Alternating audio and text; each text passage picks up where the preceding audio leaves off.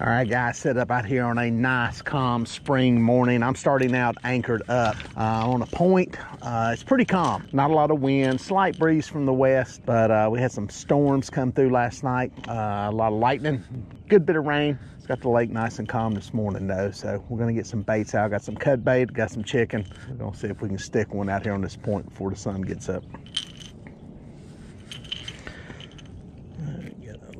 Bit bigger piece of bait here, 8/0 hook here from Hooker's Terminal Tackle. Got a scale off of there, a little black rattle.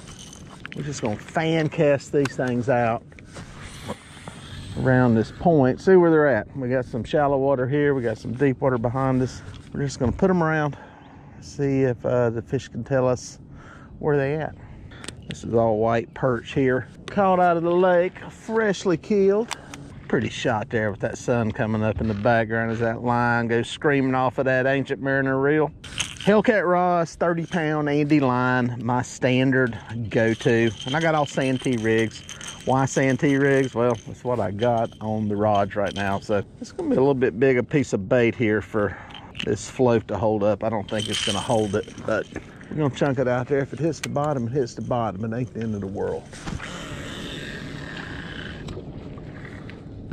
Yeah, it's just a nice little early morning fishing strategy, trying to get up here set up before the sun gets up, sky gets bright, seeing if any of these fish are coming up relatively shallow. I'm not super shallow today. I've actually pulled out further on this point, so it may mean that I catch fish later as they start to pull out. The one thing I'm noticing, I'm seeing topwater action going on out here. It's offshore. I don't know if, you know, here recently I've been fishing a lot of stuff right on the bank, but I'm noticing a lot of stuff offshore more now. So maybe some of these fish are pulling back. You know, that's part of fishing for catfish. You got to roll with the punches. Stuff changes. What works for a while probably isn't gonna last, you know, forever. It's not gonna last for months. So you got to be able to adapt. That gets tougher for you guys that are bank fishing. That's fishing. You just got to keep at it. Let's see if we can stick one. Guys, I think this green Hellcat's going. Looks like a fish has run off with it. Reel on him. Yes, sir. Hooked up. Pretty shot against the sunrise. There we go. We hooked into one. Nice. Ah, baby. Hooked up. Been here probably 15 minutes. Stuff fan casted out. This is about where the point starts to roll off. So it's not, it's probably 15, 20 feet of water. So it's not super deep. We got a 45-foot river channel here. So it's not super deep, but it's not shallow either. So let's see what we got. I'm betting it's a blue. Betting we got a blue. Yes, sir. Let's see if I can boga grip him.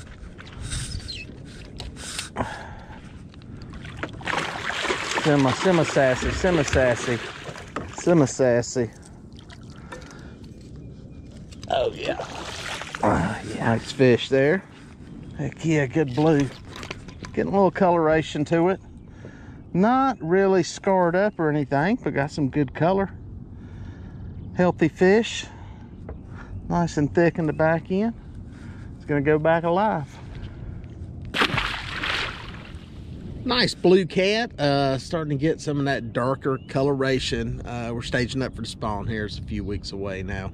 Fish are around, scattered. We caught some males yesterday that were beat up pretty good. They're a little more, it's a little more violent world for them, but yeah, nice fish. That's the first one. Came up kind of where the point starts to roll off. So we're just gonna see what happens here on this point with these fish moving up here. These places can be hit or miss. You can be hero or zero. It just depends on what's going on with the fish. Sometimes you miss the bite when they're feeding, and you know, sometimes you're there when it's on fire. So we got one skunks out of the boat. Actually, the skunk was out of the boat earlier. I've got a perch rod down with some little pieces of redworm on it, and I actually caught 2 channel catfish. I didn't even film, some small ones. So we got that skunk out of the boat. So if I can get a flathead, I'll have a Lake Wiley slam, which would be great. That's all 3 species of blue, a flathead in the channel. So ain't a bad start, catching some fish. Hopefully we can get a bigger rod to bend with a little bigger one. Yeah. See if I got one on this outside planer. It went flying, lunging back. Can't tell if there's, yeah, there may be a fish on there. Couldn't tell if it was hooked up on something or just got stuck on something. Planer board's coming in with resistance. We'll see.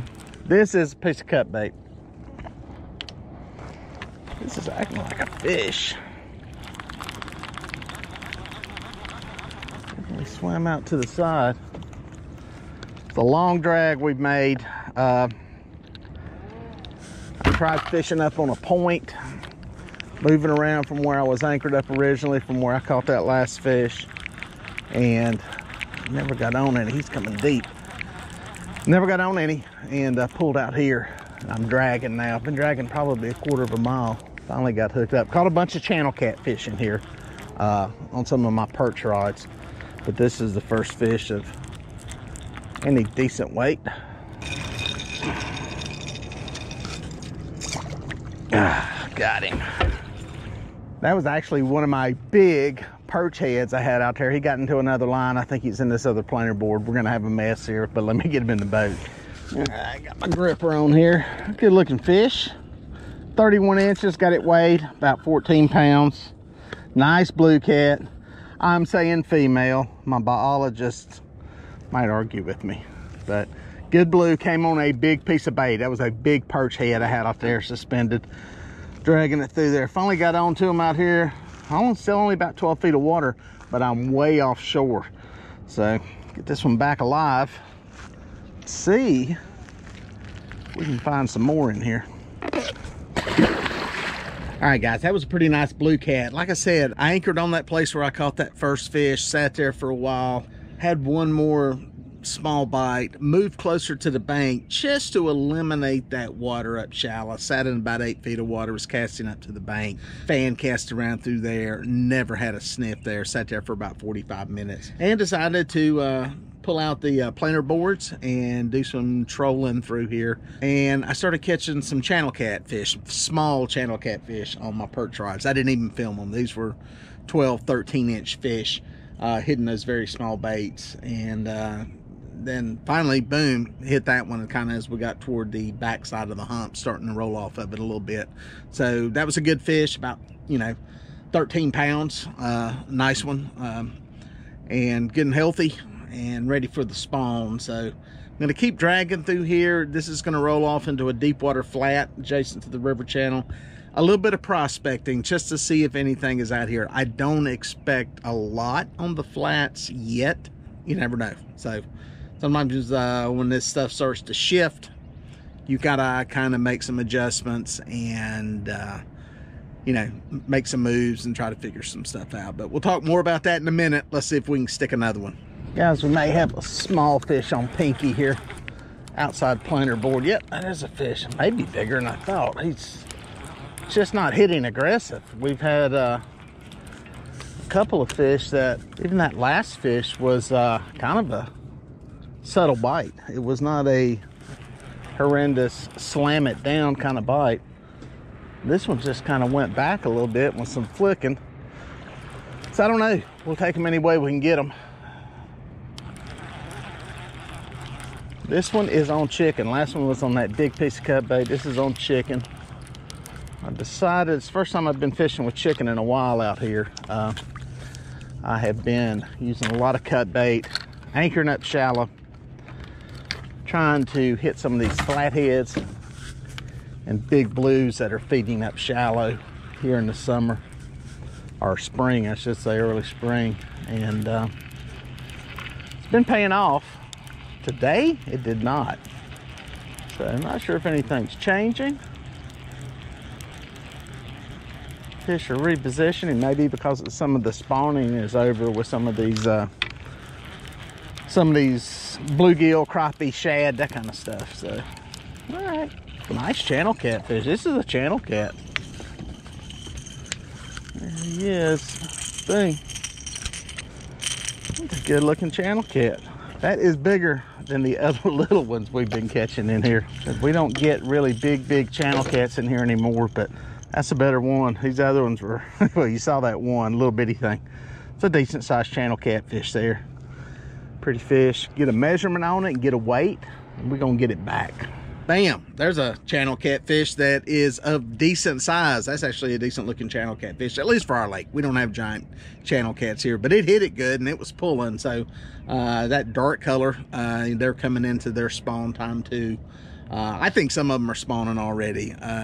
They seem to be the first ones to go here on our lake. So they had kind of disappeared, and that may explain why I caught so many of these young juvenile channel catfish today. But yeah, just keeping pulling across here. Like I was saying earlier, you gotta have to kind of make some adjustments and try not to get married into where the fish are supposed to be and what they're supposed to be doing. I'm very guilty of doing that sometimes.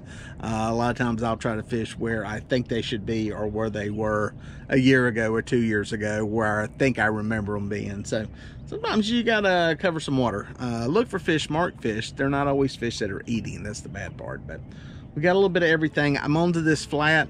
I'm not feeling really good about it. It looks like there's some colder water toward the bottom based on the sonar pictures, almost like there's a thermocline. I doubt it's a dead thermocline this early in the year, but it looks a little denser on the bottom. So I'm gonna pull it for a while, but I'm not giving a lot of time here. I'm gonna get back up in some of that medium depth water, because I think that's where the fish are.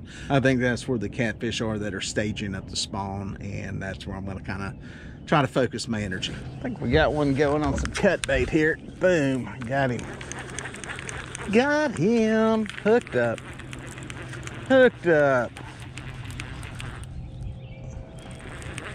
Not a giant, but pretty sure it's a blue.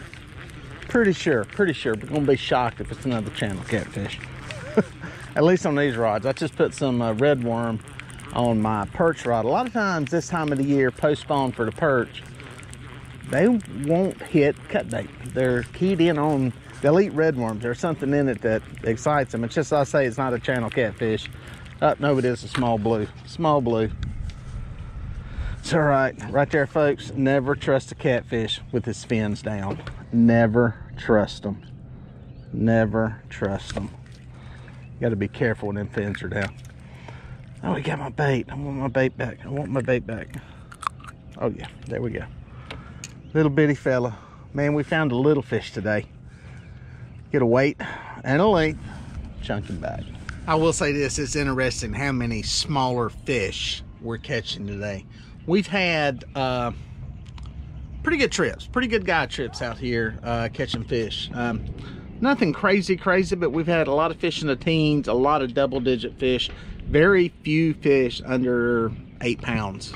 And then today, man, it's totally different. And this changed just from yesterday. Had some guys out yesterday. I think we ended up with 10 fish, like 4 in the teens. It was a great day of fishing. Today, I don't know. Now I am fishing a different area, a different part of the lake. It's something different down here. Could be. Are fish spawning down here? I don't know. Maybe. I doubt it. I still think it's a little bit early. Or are they just not feeding? One thing I have kind of noticed is that it seems like there has been a little better bite for the bigger fish later in the day. So I don't know. There's a lot of variables. It's like I've said, you just got to fish. You can try to figure it out. It's fun to play with. It's fun to think about and come up with ideas. But the bottom line is you got to get out here and fish. You got to get out here and try to catch them, and hope that you stick one. You know, some days it works, some days it doesn't. It's hard to time your days. It's like timing the stock market. It's hard to time it to get in at the bottom and get out at the top. You know, you don't know when it's gonna happen. So get out and fish as much as you can. Enjoy the time on the water, enjoy the time outdoors, and just hope you're there at the right time to stick a big one.